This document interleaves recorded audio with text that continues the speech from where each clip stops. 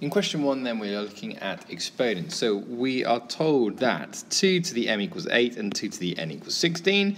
So we are asked to find the value of m and n. So we should recognise that we could express 8 as 2 times 2 times 2, or 2 to the power 3.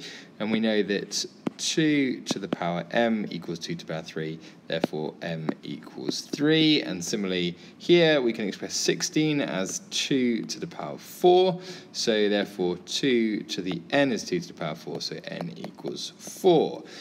We are then told hence or otherwise solve 8 to the 2x plus 1 equals 16 to the 2x minus 3. So we know from what we have got up here that 8 is the same as 2 to the power 3, and similarly here we also said that 16 is the same as 2 to the power 4. So we're going to use these now and substitute into this equation. So instead of writing 8 to the 2x plus 1, we said 8 is the same as 2 to the power 3. So we're going to write 2 to the power 3 instead of 8, and then we're going to raise that to the power of 2x plus 1. And we're going to equate that again. We know that 16 is the same as 2 to the power 4, so we can write 2 to the power 4 and then raise that as 2x minus 3. We can now use the laws of indices to multiply out. So we can express the left-hand side as 2 to the power 3 multiplied by brackets 2x plus 1.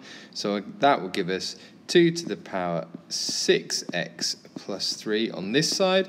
And similarly here, using the laws of indices, multiplying 2 to the power 4 times brackets 2x minus 3 is going to give us 2 to the power 8x minus 12. Now we've got them both sides of the equation with the same base. We can just equate the exponents. So we can say that 6x plus 3 is equal to 8x minus 12. Remember, we can only do that because the bases are the same now. And therefore we can rearrange that to get 2x is equal to 15. So therefore x must be equal to 7.5.